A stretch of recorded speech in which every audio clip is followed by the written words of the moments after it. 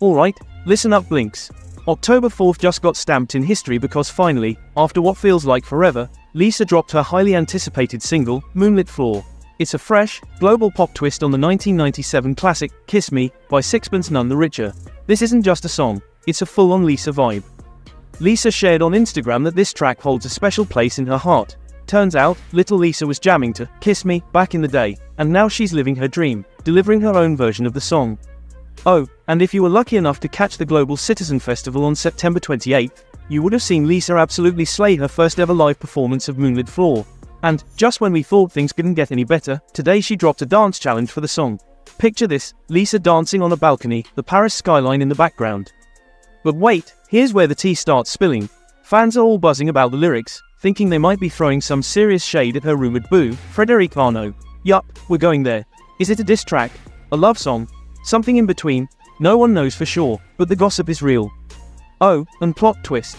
Lisa's name is nowhere to be found in the songwriting credits. Instead, we've got Matt Slocum, guitarist of Sixpence None the Richer, the Canadian singer-songwriter Jessie Reyes, and Ryan Williamson. Naturally, the internet went wild. How could this song be about Frédéric if Lisa didn't even write it? Some fans think it's a little weird, while others are like, thank goodness she didn't write it. They're out here saying, at least she didn't write something cringy that could backfire. But others are kinda relieved. They're saying it's better she didn't write the lyrics, that way no one can hate on her for it. What do you think about it?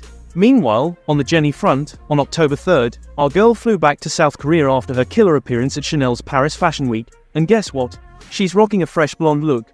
Jennie teased her new hair on Instagram, casually dropping a hint, like, I hope you guys love it.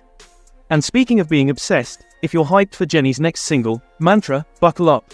The teaser just dropped, and the single is coming on October 11th. She even gave us a sneak peek at some lyrics, and let me tell you, it's spicy. We've got, this that pretty girl mantra, and, check you like commas. Then, in her latest post, she goes full on boss mode with, she's that stunner. Jennie's about to own October. Meanwhile, let's not forget Jisoo. She's been working on her upcoming movie The Prophet, Omniscient reader, and they just released the first poster. It features none other than Lee Min-ho and Ahn Hyuk battling it out against a fiery sunset backdrop. The movie's set to drop in 2025, and it's based on a web novel that's been going strong for a decade. Jisoo will play Lee Ji-hae, a total fighter who helps save the world alongside the novel's main hero. Sounds epic, right? Oh, and Jisoo just updated her fans on Bubble, showing off her new brown hair. Now, if you know Blackpink, you know what it means when one of the members changes their hair color. Something big is coming.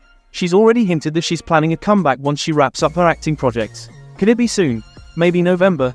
Just think about it, Lisa in September, Jennie in October, Jisoo in November, and Rosie in December. Is this leading up to a massive Blackpink's member solo comeback? Stay tuned, because there's no way you want to miss what's coming next.